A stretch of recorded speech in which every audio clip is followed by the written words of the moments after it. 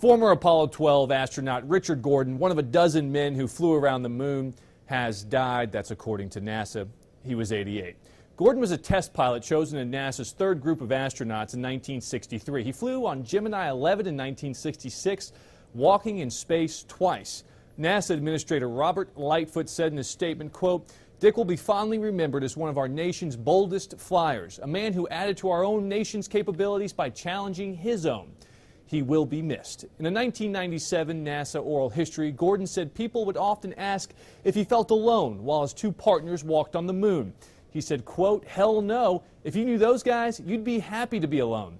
Gordon also downplayed Apollo 12 reportedly being hit by lightning during launch. He was also a Navy captain and alchemist.